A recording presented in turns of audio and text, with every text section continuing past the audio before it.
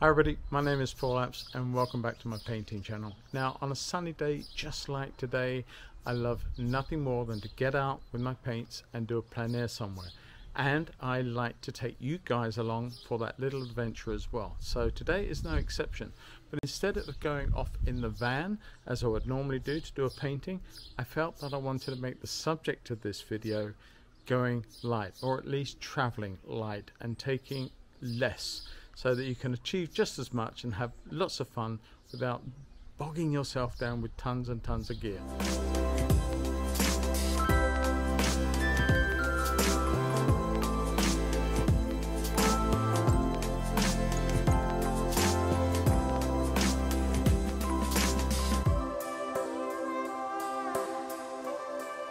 Now we're going to go out on the cycle, and you know that I got this e-bike very recently, and instead of sort of packing it down with all the paints that I can possibly carry, I felt that I just wanted to travel light. So I'm not going to go through all the kit and caboodle at this stage. I'm just going to set off and take you with me and see where we end up. Catch you all soon.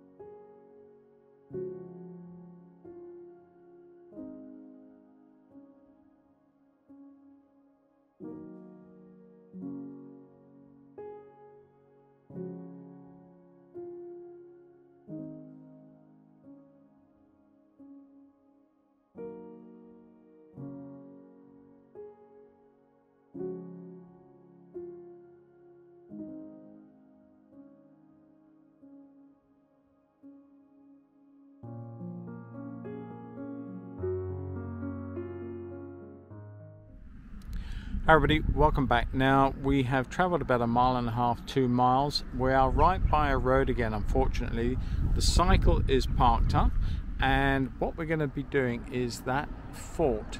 Now what you're looking at, and the locals among you will know exactly what this is. This is a Napoleonic fort. Now I say Napoleonic, it was created by the Duke of Wellington as a defense against the threat from Napoleon Bonaparte back in the day, and it was the center hub for all the defenses around the Romney Marshes, of which there were no end of them, and they were all hand dug. The ditch was hand dug, or the river, the Royal Military Canal as it's so called, and all the firing points, but it was all administered from this point here. This was the fort where they were billeted and where guns were situated. Now I don't know how much of this is original and how much has been built on during the First or possibly even the Second World Wars. I'm sure this is not how it was originally constructed. I think there's been additions added to this. Now it's in disrepair, and it is owned by the MOD, of course, and you can see the red flag flying, which indicates that there is firing on the ranges beyond this point.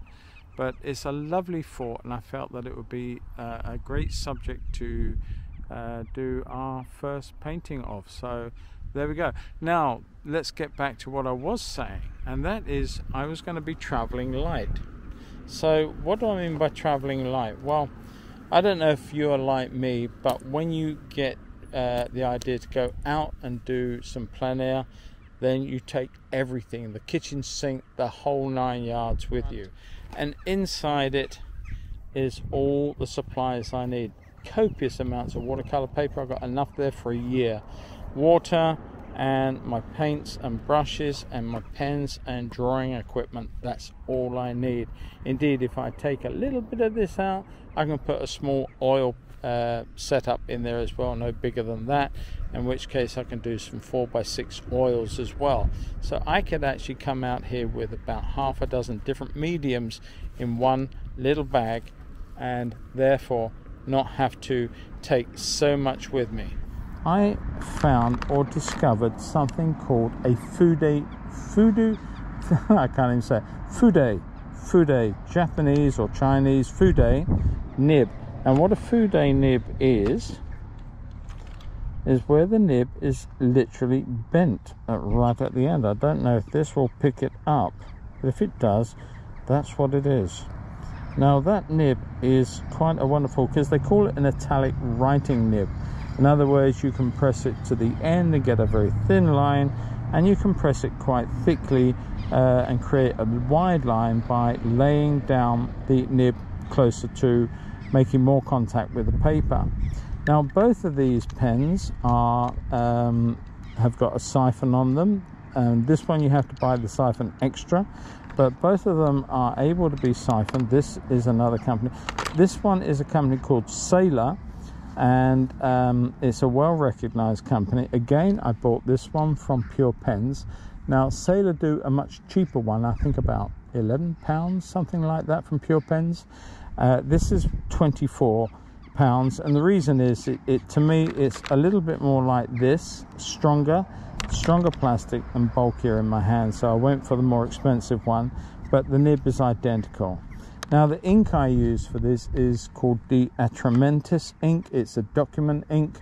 You can buy an archival ink. Both of them are waterproof inks, and they will be able to be used in a fountain pen. But what I wanted to do was literally get on and have a little play, a little sketch, maybe add some color to that later on.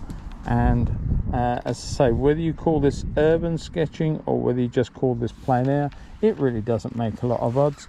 Now you can do this two ways. I'm going to probably just go on one sheet of paper because it's a little easier to control at the moment, but you can either do a basic drawing in pencil, and may do that a little later for you, or you can actually just go straight in, as I'm going to be doing here, and drawing directly to the paper. So my fort is up on a mound, and I want to put it quite high up in the paper, so I'm just going to literally put a line through there which suggests it's not my horizon line. My horizon line, I'll be looking into the dirt because the ground goes up upon me, and it then comes down on this side. So we're going to come up like that, and then it starts to come down over here towards the coast and the sea.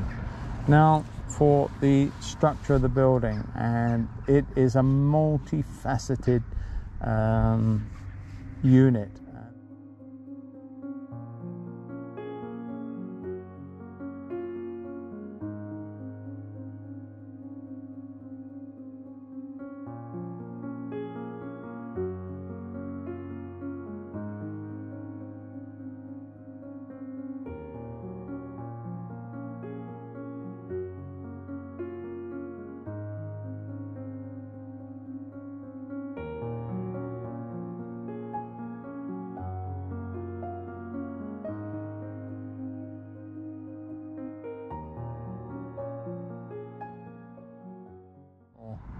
I'll put that through there. There's lots, as I say, there are so many angles on this. Now I also said to you that my hill is not going to yield enough room to put my tower in. The tower is about there. So that's not going to go in, unfortunately, but to me it should be in.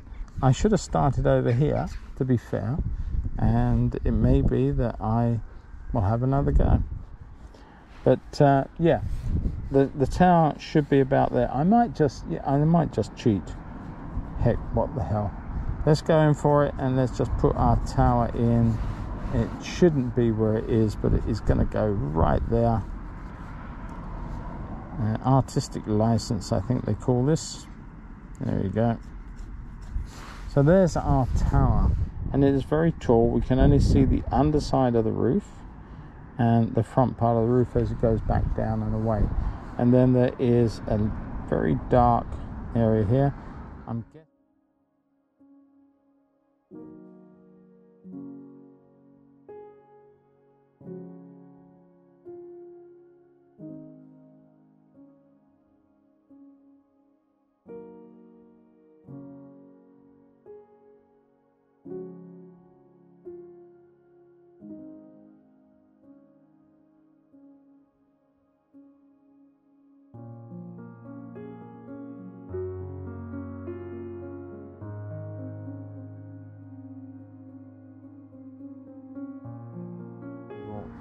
Now you can see by tipping that down like that, you can get a very big thick mark with your pen. And like here, I can put that line through there, all the way through there. This is that big open front, and look, I can put some wonderful thick marks down and really be very, very expressive. I can be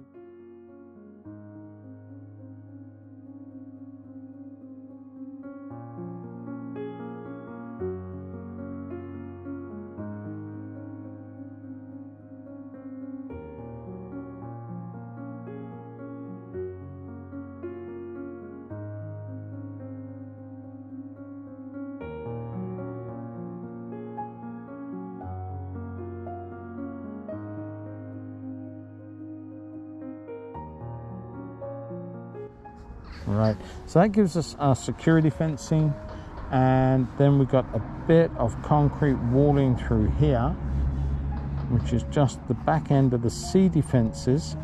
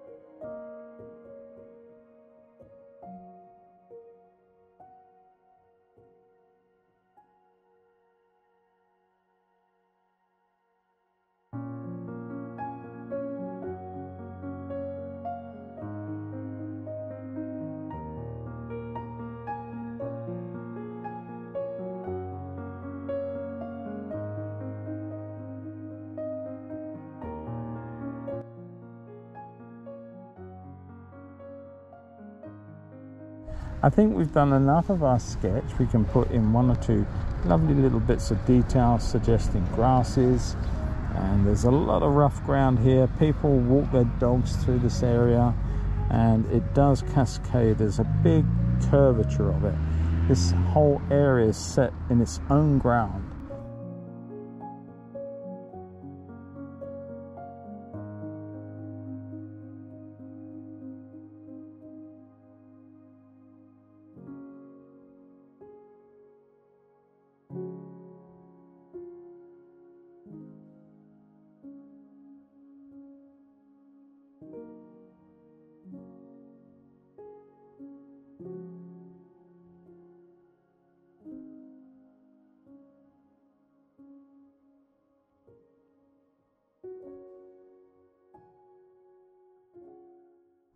I don't know if this is going to work out. Sometimes you do something you wish you hadn't started. The idea of this was to have a whole load of rooks and crows that live here flying around. I don't know if I messed this up or not, but you can be the judge. There you go. Just a whole load of birds. They just come up in a big flock all of a sudden, and they're there. All right, I'm going to let this dry off, put the pen away, look at my watercolor, and just put some quick washes to this, and then we'll pack up, move on, and go somewhere else. So my watercolors, this is my little watercolor kit, and in it is everything that I need to do a full watercolor or a small one. So I have my leather pouch, this is my watercolor tin. Now this is based on an old design. I'm not sure who originated the design. I know modern versions from Winsor & Newton, other companies in plastic, base their designs on this look, but it's just a compact set. This was made, well, I was talking about this and I have no idea at what point the camera shut off, but I lost some footage. Anyway, just a quick recap. This was a beautiful little set that I found on a well-known auction site, and it was actually suggested that it was made by an apprentice in his final year in Manchester on the shipping side of things, and this was a piece that he had made. I believe the advert suggested it was in the late 1920s, 1929, something like that. It's very old. It's an old brass and enamel set, but it serves me well, and I really did enjoy finding that. So with that bit done, we have some water and we have our little container, and there we are set to paint. All right, now because I am sitting on a concrete platform, I am able to put that to one side, or at least the water, put that to one side on this occasion. Quickly, the brushes that I'm using are from Rosemary & Company. These are her travel set. Not all of them are the full range. I have just a few of them, but they are lovely brushes. And that one is what is a rigger.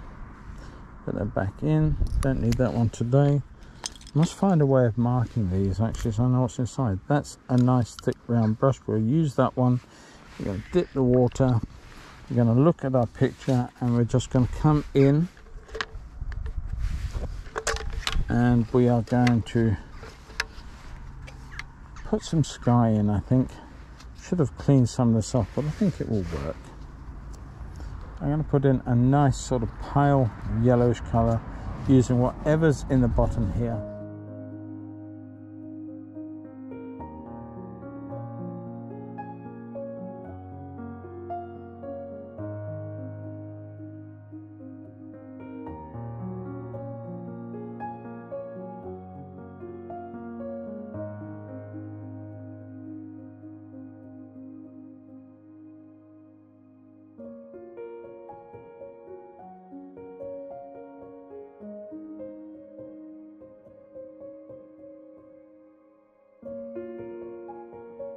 Okay, so for our foreground, let us just come in with some of this green violet colour, use some of that up, and I'm just going to suggest it on some of the shady side. I can't even say it.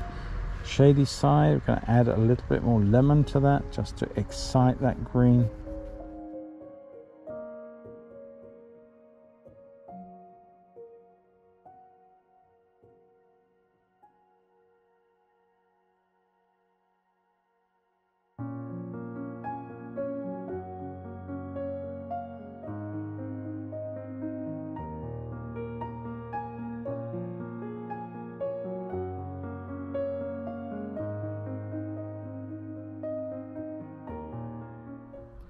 Everybody, welcome back. I have no idea what happened then. The camera froze at some point during the course of that painting, and I have no idea how much of that painting was filmed or lost, and not until I get home anyway.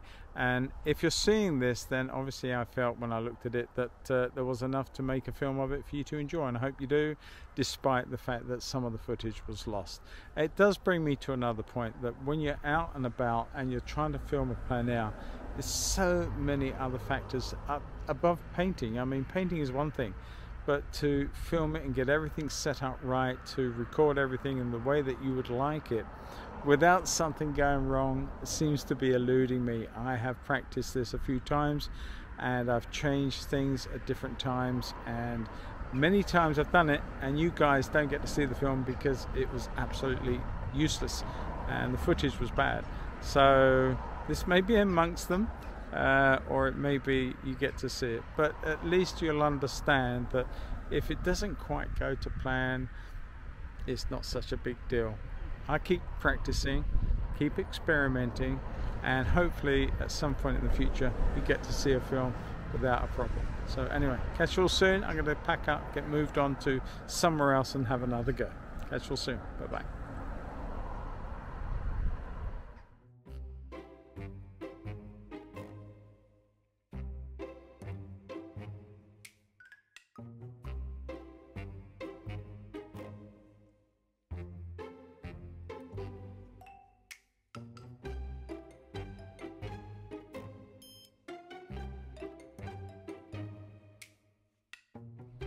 Hi everybody and welcome. Let's start again then. Hi everybody. Am I recording or not? Sunny day to get out and do some plein air and take you all on a plein air adventure. Start again then. Now on a sunny day I love no more. Well, I do like lots more. Let's start that again then. What I felt that I would do is travel light. So what I'm going to be doing, I can get this to spin round if it wants to. Come on.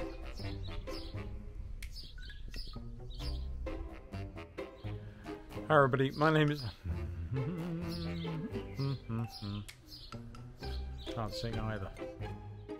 Now on a sunny day like today, I love no more... Start again then. I'm not going to get going anywhere at this rate.